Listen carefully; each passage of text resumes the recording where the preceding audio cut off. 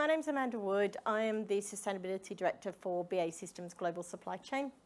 And what I'd like to do in a very, very quick space of time is just tell you a bit of a story about our journey over the last 12 months to get our heads around and understand our Scope 3 landscape, particularly in that supply chain space, and talk to you about where we're at now and what our next steps are, and maybe share some of the insights and the war wounds that I've got and the lessons learnt and you know, that you might choose to consider going forward. So a little bit about BAE Systems.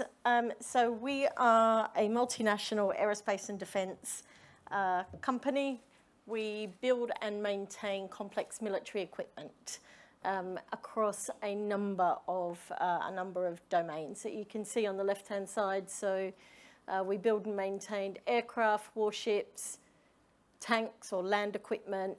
We also make ammunition, submarines, which are not up there. So that's your kind of traditional physical war fighting capability, if you will.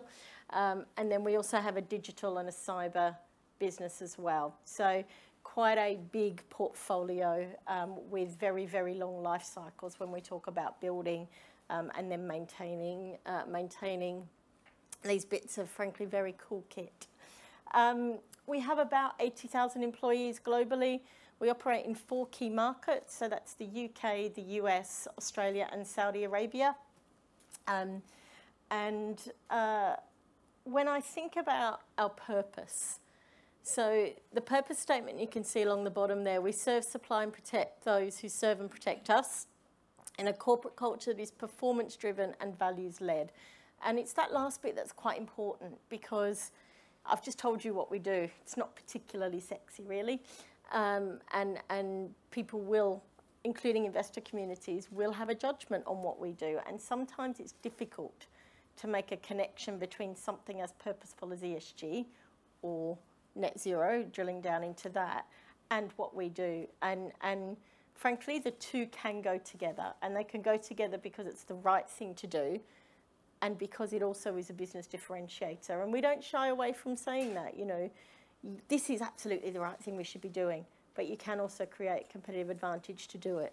So our purpose statement talks to performance-driven, so that's delivery of our programs, and values-led, and that's the purposeful piece. So it's not what we do, it's how we do it. To give you an example of that, internally, more than 60% of our non-financial incentive metrics for our employees are based on ESG criteria.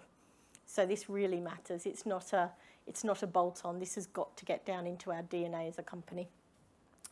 So just thinking about our environmental impact. So these 3 pictures kind of summarise where we're at. So we absolutely are committed to reducing our impact on the environment in a number of ways. We're going to talk about emissions in a moment, but things like biodiversity, nature, resource management, that's all there as well. From an emissions perspective, we have set ourselves the target of achieving net zero greenhouse gases across our operations, so Scope 1 and 2 by 2030. And that's a science-based target committed with SBTi, so we signed up to Race to Zero. And we're pretty well on with that, and I think we pretty well understand that. We've got a good baseline, we've got a good plan, kind of know where we're going, if you will. The next thing is our value chain, so Scope 3. So we have committed to working towards a net zero in our value chain by 2050. And the reason that we decoupled those two is because of the complexity of Scope 3. It's really tricky to understand and get your head around. And what we wanted to do was make sure we're on a quick path for the bits that we feel we're in control of, so we can directly influence, and then recognising that it's going to be a bit more of a journey and a collective effort to get to our value chain. So, if I talk a little bit now about Scope 3.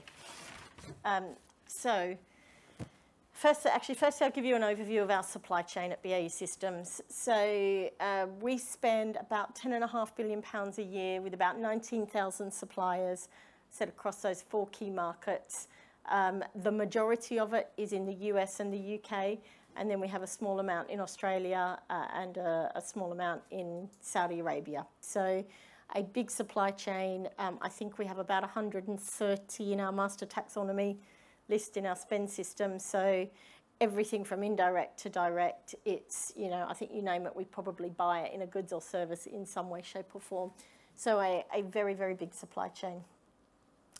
And when we think about scope 3, so our scope 3, really, we've only got kind of 2 material areas in the upstream and the downstream. So category 1, procured services, that's mine, or procured goods and services.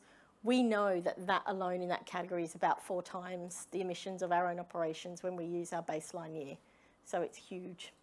The other material categories for us in scope 3 are product use, as you would expect, because we make them. And that's 10, 11 and 12. And that's going to come with its challenges because of what it is we make and how we work with the governments who are our customers for that end product use, and how you interact that or with operational capability of that military equipment, because sometimes you're going to have to make a decision. So what have we been doing? So this was a 12-month exercise split into 3 phases. Phase 1 was setting our foundations, and that was about internally saying, right, what is it that we're trying to achieve here? Let's get really crisp on our objectives. Let's make sure it's realistic. Let's get the organisation lined up behind it. Let's identify what comms we need, what lines to take. Let's get our buyers all briefed, particularly those that are supplier facing. So when we get those questions, we know. Let's get an initial comms out, and effectively let's set ourselves up with all of the enablers we need, and take that time before we put it in lights what we're doing to make sure we're really behind this. We've got the right people, we've got the right backing. So that took about 6 months last year, believe it or not.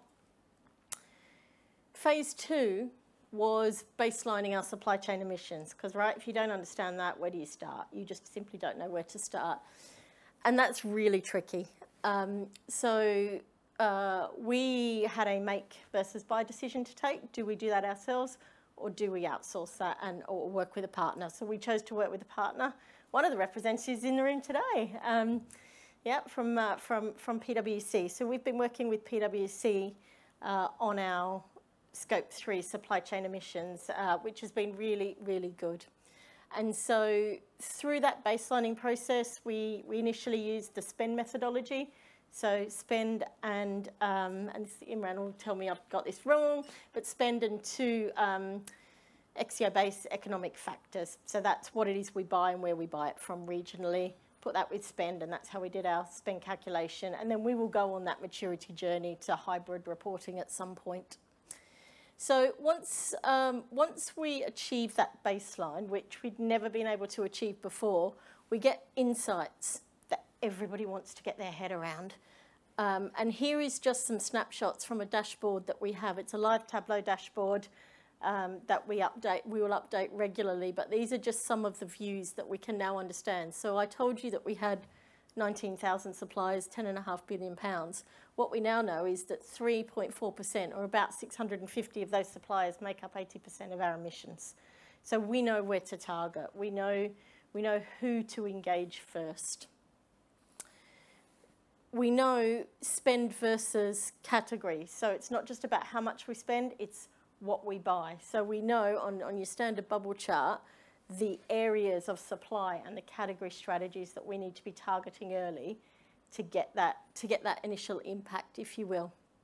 And then obviously we know regionally from where we buy things, where are our hotspots. So all of these kind of things, if you will, went into our materiality assessment to say, who do we need to engage with first? What do we need to engage on in terms of what we buy, and where do we buy it?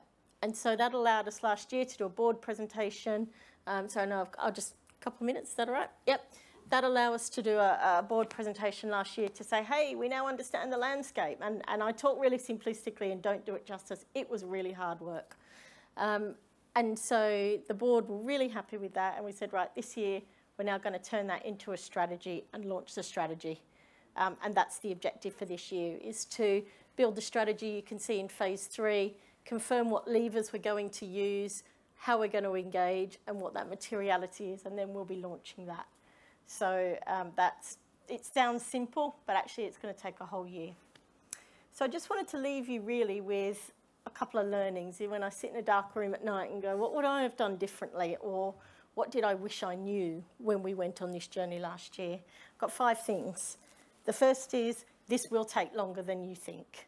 I guarantee it. You know, it feels simple. It feels like a clear analytical process. It's not. It will take longer to get stakeholders engaged, and you kind of get swept up in the moment. And so we just kept saying, this is a marathon, not a sprint. You know, we're all trying to understand this. So it's just that check and balance of just slow down. There's no rush here. Get it right now, and it will pay us back in dividends. The second thing is engage with the suppliers. Don't try and do this by yourself. Tell them what you're doing. And we were really quite open and a little bit vulnerable and said, you know, we're on this journey. We don't have all the answers, but we want you to know that we're on the journey and we need you to come on it with us, and we want you to. And some of you we want to learn from because you're way ahead.